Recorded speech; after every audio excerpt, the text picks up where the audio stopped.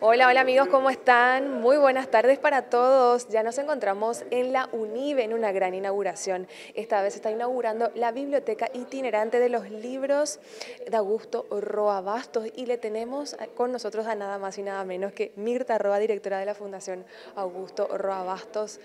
Bienvenida a Venus Media, un placer de tenerte con nosotros. Muchas gracias. Y bueno, agradezco estar en contacto también con la audiencia de Radio Venus. Bueno, como vieron, esta es una muestra pequeña de los 150 y pico de libros que llegaron de manos de esta familia Brites, que fue que los encontró cerca de Mar del Plata y que sintió que tenía que devolverlos. A mí me dijeron, ¿me puedo quedar con un libro? Porque había libros de una edición nueva, o sea que había varios ejemplares de lo mío. Le digo, bueno, los libros son tuyos, ¿no? Sé que más bien ella nos está regalando a nosotros estos libros, porque durante 40 años estuvieron dando vueltas por quién sabe cuántos lugares. Yo me imagino y saco conclusiones de cómo fue el viaje, pero la verdad no la tengo, ¿no? Cómo llegaron a Mar del Plata, cómo llegaron a ese lugar y cómo tuvimos la suerte de que una persona sensible los encontrara y los quisiera devolver, ¿no?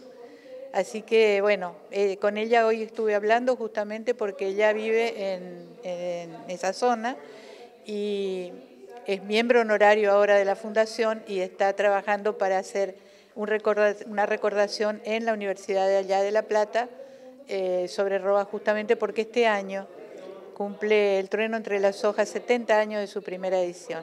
Y estamos instando a la gente a hacer distintas actividades, entre ellas para llegar a 70. Pero no solamente nosotros, la Fundación, sino distintas instituciones y organismos que puedan recordarlo. Y ahora, como te digo, lo van a hacer allá en Argentina. También lo hicieron en Buenos Aires con la OEI. Y así vamos a ir juntando las actividades para llegar a las 70.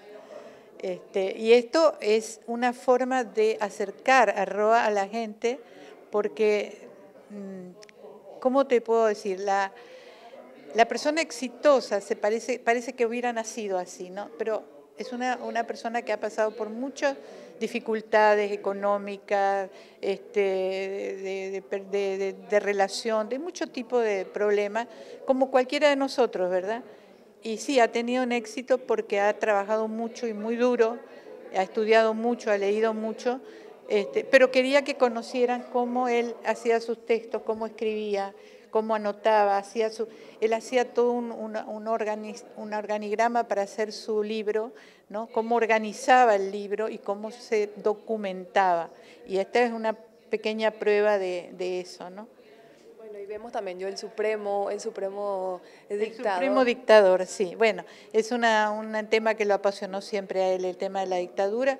Lo apasionó para denunciarlo, por supuesto, no para, no para ejecutarlo. Decía que el primer gran dictador fue su padre, porque los disciplinaba mucho a todos. Pero bueno, bromas aparte, sí, desde muy joven estuvo bullendo en su mente el tema de estar contra la dictadura, contra el poder único, y desde los 13, 14 años que escribió Lucha hasta el alba y de ahí no paró. ¿Hasta cuándo va a estar expuesto? Durante un mes. Durante un mes, entonces la gente puede venir a ver, Puede venir pasar. Sí, bueno, que esto es casi un santuario de Roa, ¿no? Acá, ya ven, esta gente tiene, esta familia tiene una amistad muy grande con Roa y esto lo tienen siempre, Son ¿no? los escritos originales también para que la gente Sí. pueda tener en cuenta. Esto lo tienen siempre así con los cuadros y las fotos. Ahora esto es lo nuevo, pero que estamos pensando en vez de dejar algo acá ya después siempre. Ahí está un poco lo que yo conté ahora, está escrito ahí, o sea que la gente que viene va a entender por qué está esto acá. Y qué mejor que inaugurar esto en lo que sería el aniversario número 106. 106, 18 años de su partida y 106 de su nacimiento. Yo creo que van a pasar muchos cientos de años y él va a seguir siendo recordado. Muchísimas gracias. Gracias a ti. Gracias.